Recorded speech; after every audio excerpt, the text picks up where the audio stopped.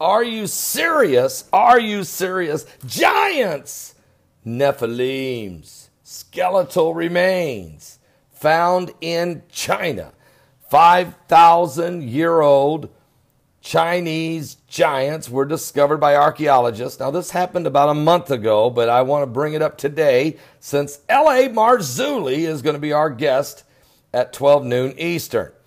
Archaeologists in eastern China have found these 5,000-year-old skeletons of people experts say would have been very unusually tall and strong. According to the measurements of the bones in the graves at a site in Shandong province, a number of people, a tribe of apparently of giants, they would have been extremely huge.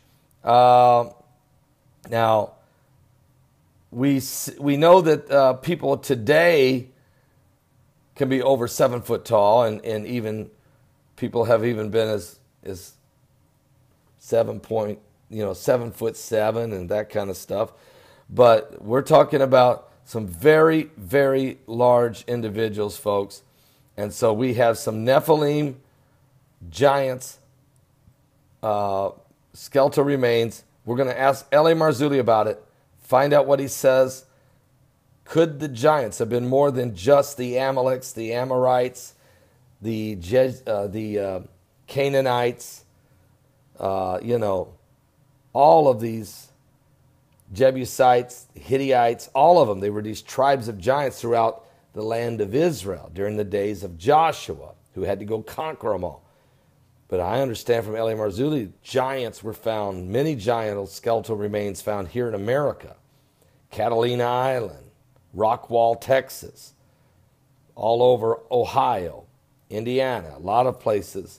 Indian legends talk about these giant tribes. And then, of course, Peru, and where L.A. Marzulli just getting back from Peru, and other places around the world. So how did they all migrate? What is the story here?